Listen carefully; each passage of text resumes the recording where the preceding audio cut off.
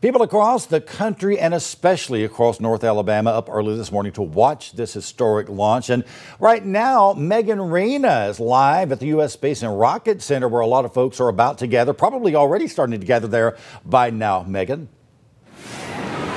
Yeah, Chris, so gates don't open until 6:30, but we do have several folks from the Marshall Space Flight Center starting to trickle in, as well as organizers from the U.S. Space and Rocket Center. You can see that they have the countdown behind me. They have the live look at the launch pad behind me.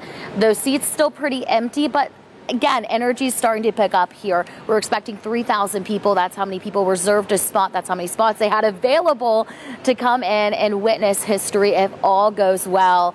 And the fact that this is a sold-out event, I think really does just show how much excitement, how much people really care about our role in the Artemis missions. My mom works for NASA, and a lot of my friends and buddies work for them, so it's cool seeing how hard they've worked and how interested and excited they are about it, and it's getting me kind of excited about it.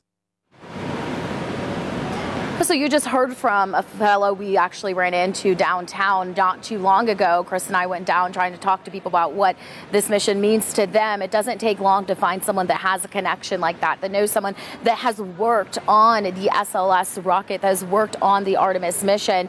So the industry has brought so many jobs here to North Alabama. We're talking through Boeing, Dynetics, ULA, and Decatur. Those are just a few companies that I'm naming right there.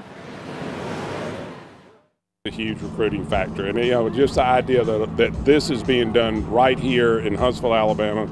We're already the #1 city in the U.S. according to U.S. News and World Report. So this just makes us even better.